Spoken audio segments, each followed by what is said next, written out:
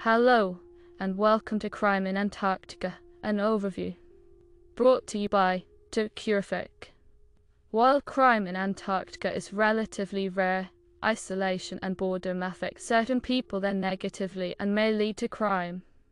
Alcoholism is a known problem on the continent, and has led to fights and indecent exposure. Other types of crimes that have occurred in Antarctica include illicit drug use, torturing and killing wildlife, racing motorbikes through environmentally sensitive areas, assault with a deadly weapon, attempted murder, and arson.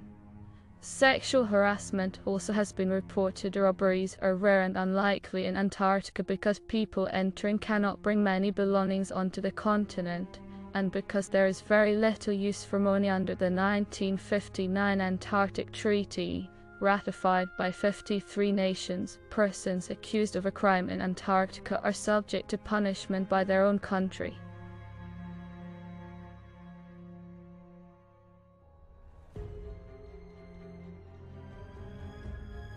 National laws applying to crimes in Antarctica.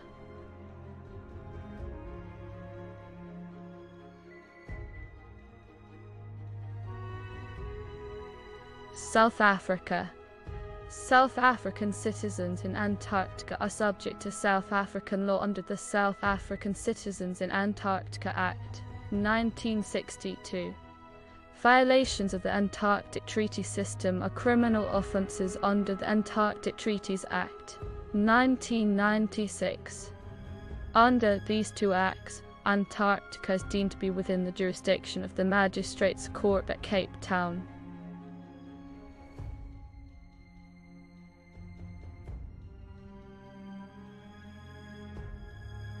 United Kingdom. The Antarctic Act 1994 extends the laws of every part of the United Kingdom to UK nationals in Antarctica. Additionally, the Commissioner of the British Antarctic Territory may enact laws for the territory.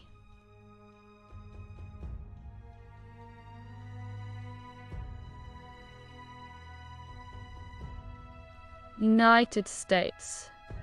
The Comprehensive Crime Control Act of 1984, enacted 12 October 1984, covers crimes committed by Americans or crimes committed against Americans. Any American who is outside of the United States, but not in another country, is still subject to certain U.S. laws. All Americans committing a crime, and any foreigner committing a crime against an American outside of a sovereign state, are subject to prosecution in a U.S. federal court. This includes international waters and Antarctica. Although nations claim territory in Antarctica, the United States does not recognize these claims. Examples of crimes covered by the Comprehensive Crime Control Act of 1984 include murder, maiming, rape, arson, treason, and bribing a federal official.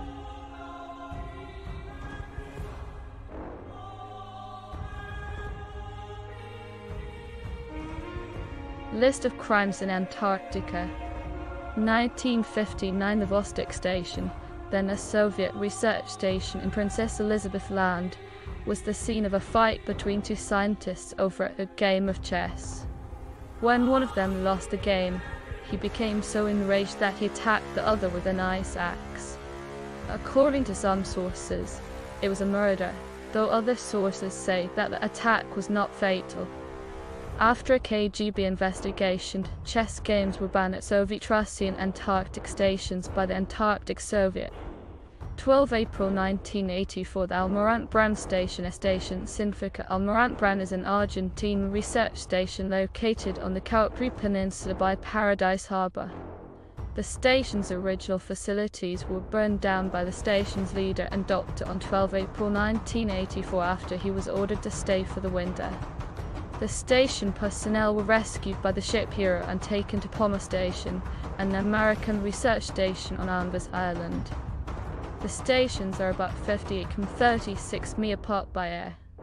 9 October 1996, at McMurdo Station, a fight occurred between two workers in the kitchen. One worker attacked the other with a hammer. Another cook tried to break up the fight and was also injured. The two victims were Tony Bayer and Joe Sturmer. Both of them required stitches.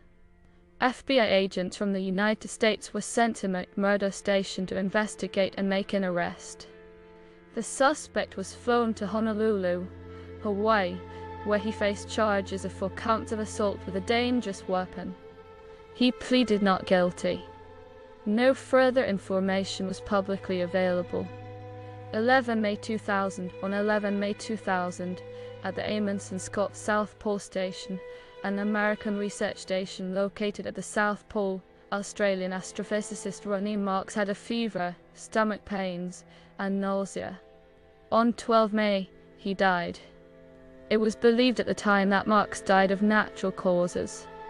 It was the onset of winter, so his body could not be transported for 6 months. His body was put into a freezer at the observatory. After the 6 months were over, Mark's body was flown to Christchurch, New Zealand, for an autopsy. The autopsy concluded that he had died from methanol poisoning. How the poisoning occurred remains a mystery. 9 October 2018 On 9 October 2018, a stabbing occurred at the Belinchisen Station, Russian, Romanized, Stantsaya Belinskisen, a Russian research station on King George Island. The perpetrator was Sergei Savitsky, a 54-year-old electrical engineer. He stabbed Oleg Belogasov, a 52-year-old welder, in the chest multiple times. According to some sources, the attack occurred because Belogasov was giving away the endings of books that Savitsky checked out at the station's library. Other sources say that the attack occurred in the dining room when Belogasov teased Savitsky by telling him that he should dance on top of the table to make money. Both accounts say that Savitsky was believed to be intoxicated at the time of the attack. They had worked together at the station for about 6 months, and Savitsky was apparently having an emotional breakdown. Being in a confined space may have been a major cause for this. Both Belogasov and Savitsky had had problems with each other for several months.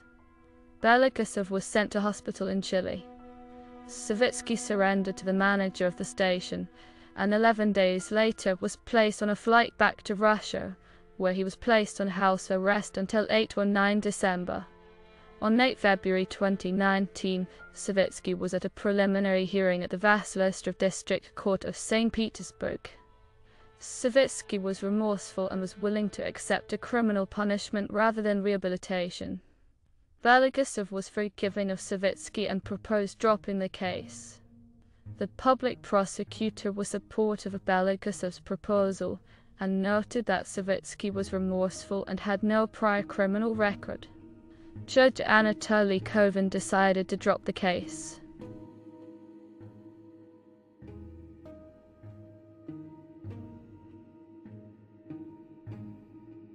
Thank you for watching our video on crime in Antarctica, brought to you by Curific.